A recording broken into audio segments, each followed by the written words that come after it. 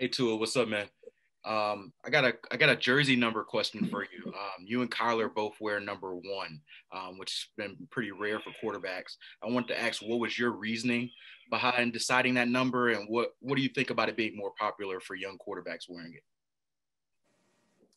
Yeah, well, I sat down and talked to my dad about that.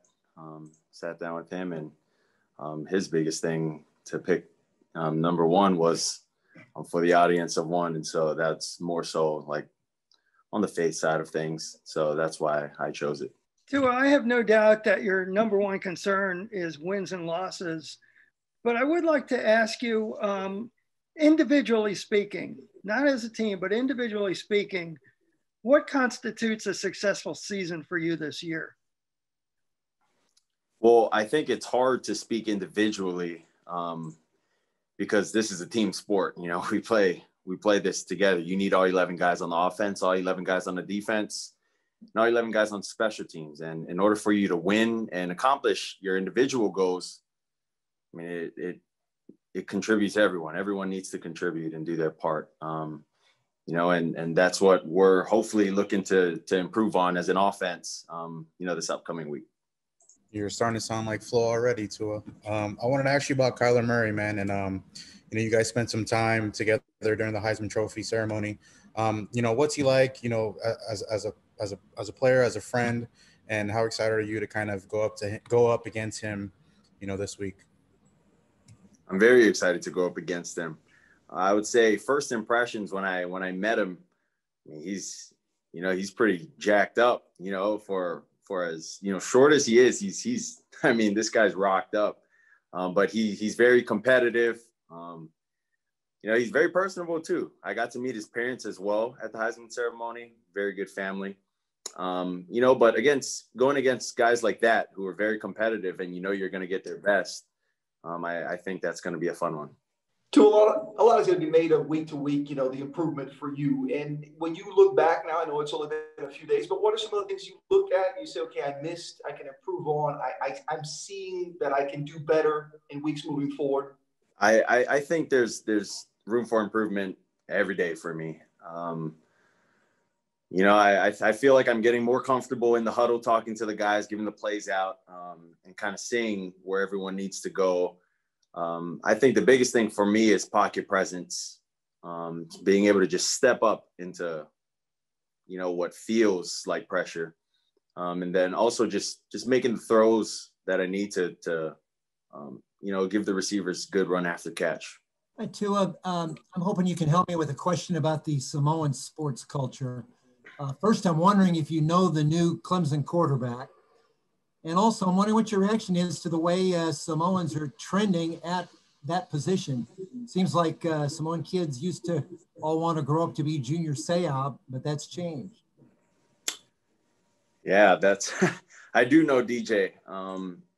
You know, I got to meet him and his family back at you know, some camps while I was in college. You know, I'd go help out with some camps, but man, I think it's something pretty cool to look around and see that our people, Samoan people, are not always going to be, you know, on the opposite side of the ball or in the trenches, you know, on the D line, on the defense, or, you know, on the O line.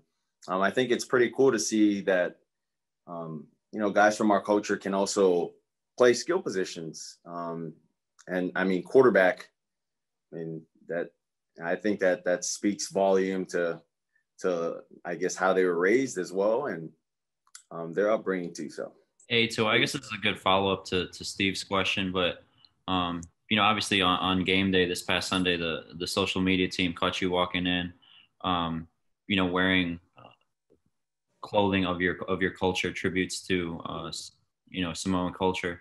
Can you just speak a little bit about you know, the platform that you have to you know, in many different ways, but then you also remember giving back to your culture in that way?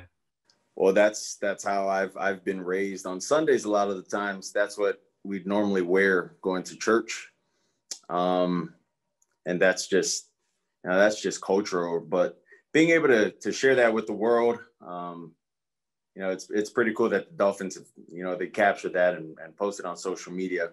and whatnot. But it's just a representation of who you are, and I mean, also what you represent. It's not just me and my family, but it's also our people as well. I'd say we're very prideful people. We take pride in a lot of things that we do. And at the same time, respect is really big in our culture. But yeah, the reason I do that is because every Sunday, normally after church, that's our attire. We talked Chan yesterday, and he mentioned that the plan going in was to take it safe, to kind of ease you into the NFL. Do you feel like maybe this week that's not going to be the case anymore, that they're not going to let it rip, but obviously open up a lot more to what you might do? I believe my job is to do whatever play call we're given. If it's a run 20 times and it's a pass one time, I got to make it work that one time, the pass is given, and I got to carry out my fakes those 20 times. But I trust, and I think our offense trusts, what Chan has planned for us offensively. And we go into the week knowing the game plan, what we're going to do, and, how we're going to try to attack their defense. But, we have full trust that whatever Chan calls, we got to go out there and do good with it.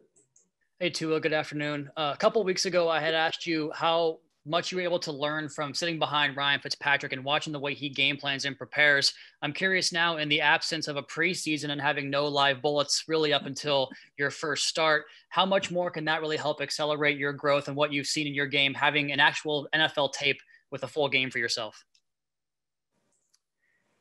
I think that's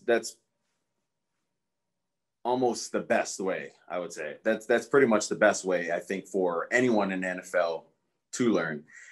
You can sit down and anyone can watch film, really, but being able to go in and get some actual game reps, seeing actual rotations of the defenses, and you got to make actual mic points and do things like that.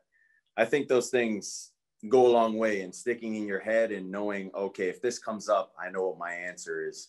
And then just being comfortable, as the games go on, you just get a good feel of the game. And then you can also get into a good rhythm. Hey, Tua, I wanted to ask you about last weekend and kind of getting to share a big weekend with your brother. 2 Tagovailoa wins, and you guys were on kind of the national stage together, and I'm sure that had to be special for you both. Yeah, that was very special. I think it was very special for our parents as well. It was very special for our family. But it's always what's next. You enjoy it that day. You enjoy it for, those 24 hours.